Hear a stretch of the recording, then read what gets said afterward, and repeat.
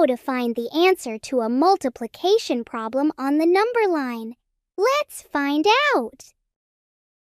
How to find the answer to a multiplication problem on the number line.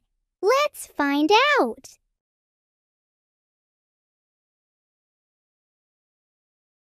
Remember, 5 into 8 means 5 hops of 8. So we hop 5 times, each time by 8 numbers, starting at what? 2. The number we land on, here, 40, is the answer.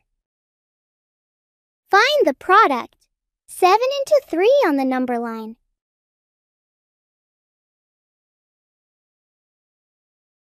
So, 7 into 3 means 7 hops of 3. So we hop 7 times, each time by 3 numbers, starting at 0. We end up at 21. 7 into 3 equals 21. What is 4 into 6? Find by hopping on the number line.